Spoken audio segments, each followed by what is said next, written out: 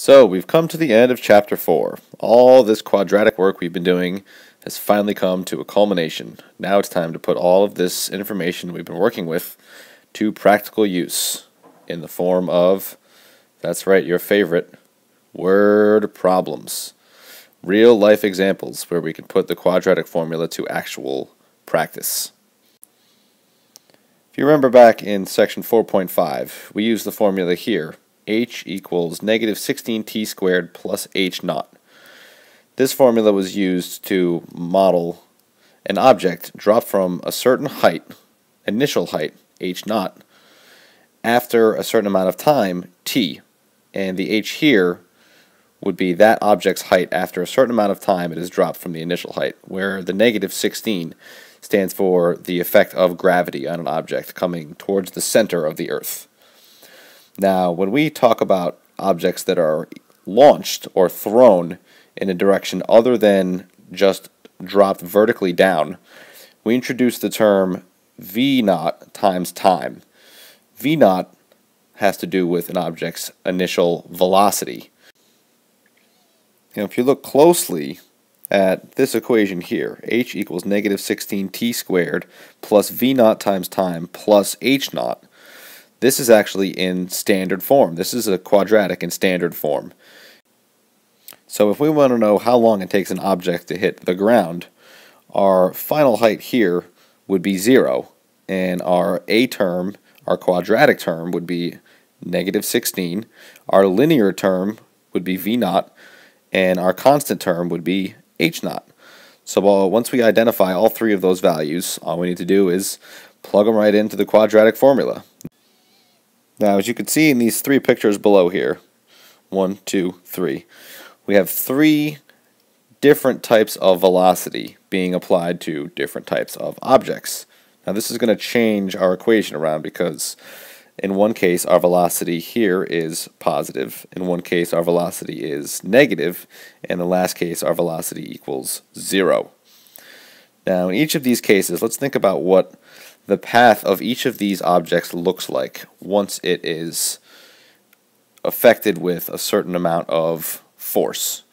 Let's just shrink this down real quick. Let's think about the first one here. The golf ball is being struck by the golf club.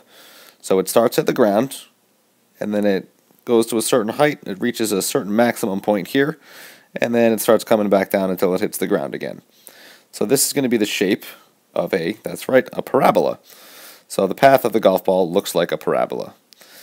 Now the equation here is negative 16t squared, so obviously this parabola is going to open down because our a value in our quadratic equation here is negative. Now if we think about the second situation with the volleyball, at some height, let's say there's a volleyball up here, and this volleyball is being hit with some amount of force going towards the ground. So it starts in the air and it's being hit towards the ground here. So this is kind of like half of the golf ball problem. When we take a look at the third picture, there's an arrow being released from a bow. So let's say our bow is here. There's a little bow. We got a little arrow in there. Now when we launch the arrow, it's going to start at some point right here, and then it's going to go forward, but as it goes forward, it's going to slowly approach the ground here and hit the ground at some point. So this is also similar to the volleyball, a half a parabola, but this is more of a gradual decrease as it hits the ground, whereas the volleyball is being forced towards the ground rather quickly. Now let's think about all three of these pictures for a second. In the first picture here, we have a golf ball that's being hit from the ground into the air and then back down to the ground. Now, it says here that v naught is positive, so what that means is we're starting with some positive initial velocity. So the velocity is starting at the ground and it's positively being hit away from the ground to a certain height, and then gravity kicks in somewhere up here and then the ball comes back down to the ground. Now, in the second case with the volleyball, velocity is negative, so just like gravity acts on the golf ball here, gravity is also acting on the volleyball here, but there's a force being applied to it, so it hits the ground much faster than just gravity acting on the golf ball after the force is applied to it.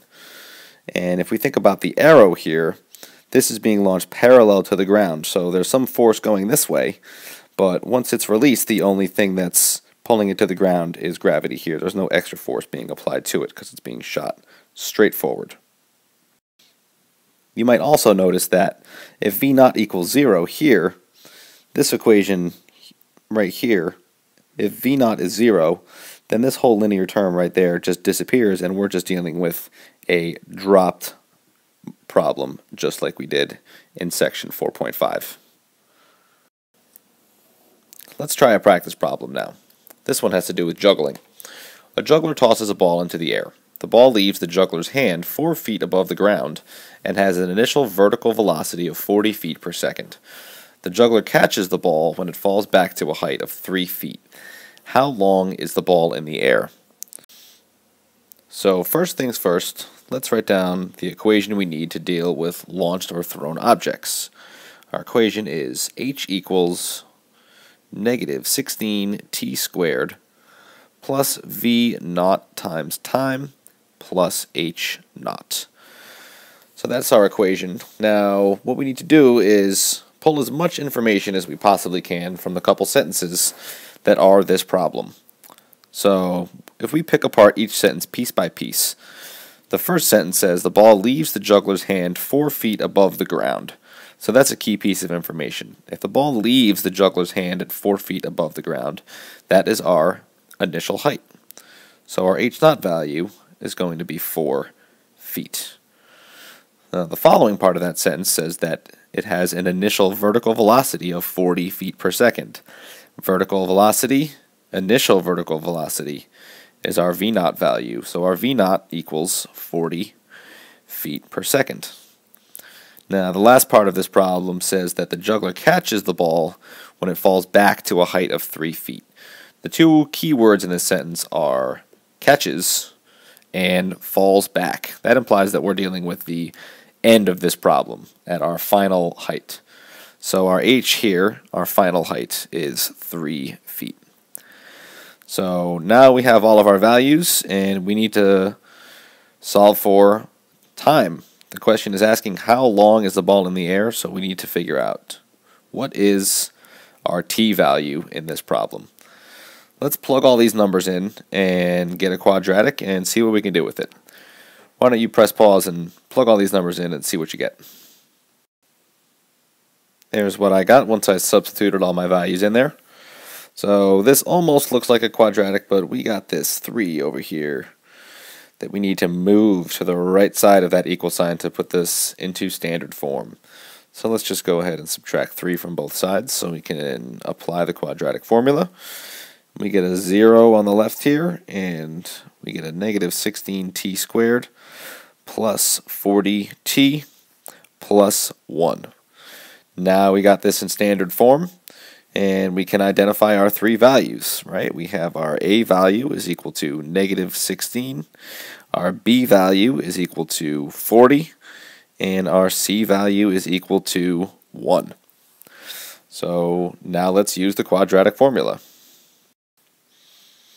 Substituting all of our values into the quadratic formula here, we get t is equal to negative 40 plus or minus the square root of 40 squared minus 4 times negative 16 times 1 all over 2 times negative 16.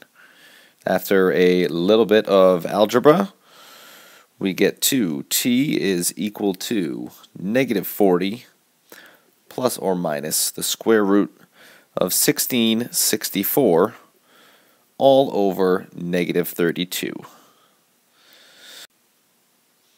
Now this is one of the few cases where I would say it's totally okay to use decimals. In the context of this problem, we're talking about time. And this number here underneath our radical is pretty big, so rather than try and factor that down, let's just go ahead and take all of these numbers and plug them right into our calculator and see what kind of decimal answers we come up with. Go ahead and plug these in your calculator and see what you come up with. So after doing some quick computations, I came up with t equal to negative 0.025 and 2.5. Now in this problem, we're talking about time. So we have two answers here, negative 0.025 and 2.5. And we cannot have negative time. So this answer goes out the window. So our final answer here is 2.5 seconds. So this problem is asking how long it takes for the ball in the air to come back to the juggler's hand. After the juggler throws the ball from his hand at an initial height of 4 feet above the ground, with an initial vertical velocity of 40 feet per second, after 2.5 seconds, he will catch the ball in his hand at a height of 3 feet. How about we throw some sports in the mix now? Let's try a football problem. In a football game, a defensive player jumps up to block a pass by the opposing team's quarterback. The player bats the ball downward with his hands at an initial velocity of negative 50 feet per second when the ball is 7 feet above the ground. How long do the defensive player's teammates have to intercept the ball before it hits the ground? This is a good one if you're a football fan. Press pause, try it out, and see what you get. So as we pull all the pieces of information that we can from this problem, we get an initial velocity of negative 50 feet per second, an initial height of 7 feet per second, and we want to know how long it takes. How long do the defensive players have to intercept the ball before it hits the ground? And the ground is the key word there. So our ending height here, we want to know when h equals 0. So after plugging everything in, we get 0 equals negative 16t squared plus negative 50t plus 7. Notice here that our v0 value is negative 50 feet per second. Negative here, which means it's less than 0. So this is a problem like we talked about in the beginning, like the volleyball problem. So this means that this object has some extra force being applied to it on top of gravity as it approaches the ground. So it's going to hit the ground much quicker than an object that was dropped from some initial height or an object that was launched forward parallel to the ground. Take a second here and identify all of your a, b, and c values from this quadratic equation. Go ahead and plug them into the quadratic formula and let's solve this guy. Press pause. Now, using the quadratic formula again, we identify our a, b, and c values as negative 16, negative 50, and 7. Once everything's all plugged in, this is what your quadratic equation should look like. Go ahead and take a second and plug all this into your calculator and come up with an answer. Press pause. After some quick calculating, I came up with t equal to 0.134 and negative 3.259. Now again, we're talking about time here, so our negative answer makes no sense. Now let's think about our positive answer, right, in the context of this problem. Right, somebody in a football game, if a kicker goes to punt the ball, somebody jumps to block the punt, and they smack the ball back towards the ground. Does this number here, 0.134 seconds, make sense? It sounds pretty logical to me. If somebody's hitting a ball towards the ground, it should take a fraction of a second for that ball to hit the ground. So in the context of this problem, this sounds pretty good. Here's a nice homework problem for you guys to try out. This involves a guy on a dirt bike, a stunt motorcyclist. He makes a jump from one ramp 20 feet off the ground to another ramp 20 feet off the ground. The jump can be modeled by this equation right here. Y equals negative 1 over 640 x squared plus 1/4 x plus 20, where x is the horizontal distance and y is the height above the ground, all in feet. So give this one a shot. We're looking for 4 different answers here. This is a multi-step problem. We want to know the motorcycle's height r when it lands on the ramp on the opposite side here. We want to know the length of d, this line right on the bottom, which is the length between the two ramps. We want to know the horizontal distance h the motorcycle has traveled when it reaches its maximum height. So this length from when it leaves the ramp to this line right here, which looks like that's right, the axis of symmetry. So the point at which the motorcyclist reaches his maximum height would be the vertex of this parabola. So that's a little hint for that part. And the last question is, what is the motorcyclist's maximum height k above the ground, which I just said would be the point at which is the vertex. Give this one a shot, and we will go over this one in class.